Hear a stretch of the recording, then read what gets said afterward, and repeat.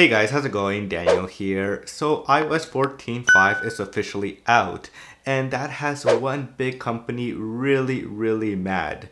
So for over a year now, ever since Apple announced this new feature that was coming to iOS 14, the privacy feature where it allows users to opt in or to opt out to allow third parties to track them or not, there has been one big company that has not been happy, and that company has been Facebook. So Facebook, of course, we all know they're in the business of selling you ads. They're in the advertising business. So that's how they make their billions of dollars every single year. But now that Apple has released this new privacy feature with iOS 14.5, it has put that business model in jeopardy for Facebook, of course, on the iPhone and iPad, since a lot of people know that probably a lot of them are going to choose to opt out from being tracked by Facebook so that they don't get ads being sold to them when they use Facebook, when they're using the Facebook app or the Instagram application as well. So Facebook is not very happy right now with this new update.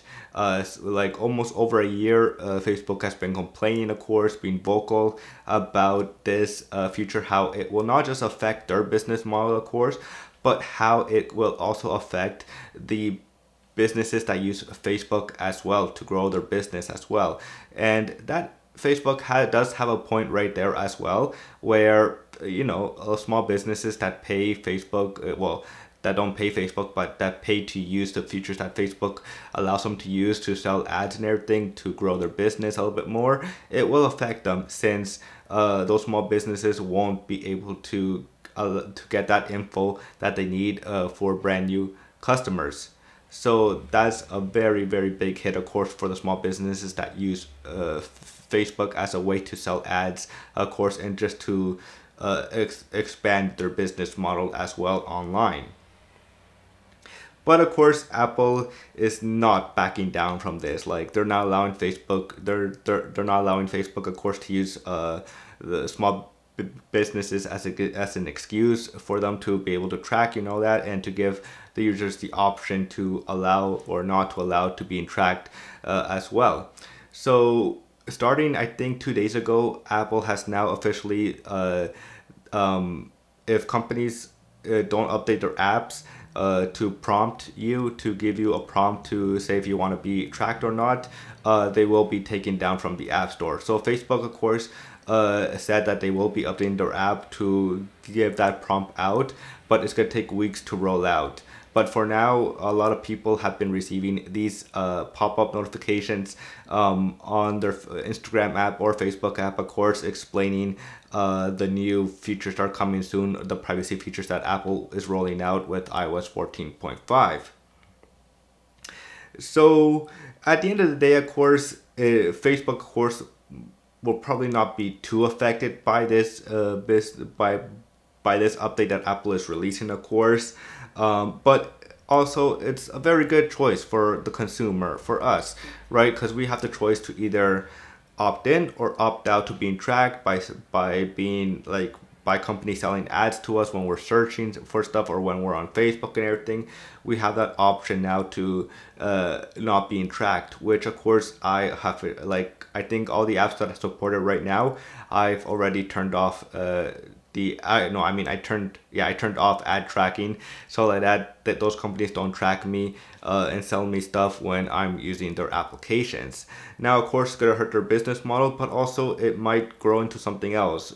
Companies will have a better way to sell ads maybe in the future, a much more friendly consumer way instead of just being tracked for your information. And also, this also helps since Apple knows that there's companies that take advantage of a lot of the data that they can take from you on the iPhone. So like we have Google, we have Facebook, we have Amazon that take a lot more than they need information, and then maybe a lot of these companies sell it to third-party companies, your data as well, which of course is very scary to see. But of course, when we're agreeing to the terms and everything. But now, of course, Apple is trying to give the users, like I keep saying, a better chance of saying yes or no to being tracked on the iPhone.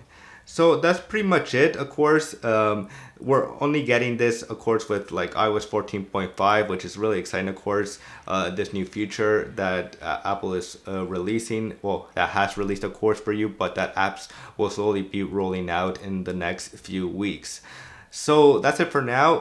Tell me what you guys think in the comments below. Do you guys agree with the Facebook side that small companies are going to be affected, right? Bigger companies like Facebook won't be too affected, of course. They already have a lot of money, of course, so they'll be okay. But what do you think, if it's a fair game for the small businesses?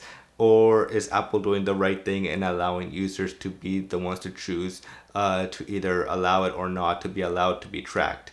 So I hope you guys enjoyed this video. Please do subscribe to the channel because that does help. Like the video. And as always, I will see you guys later. Peace.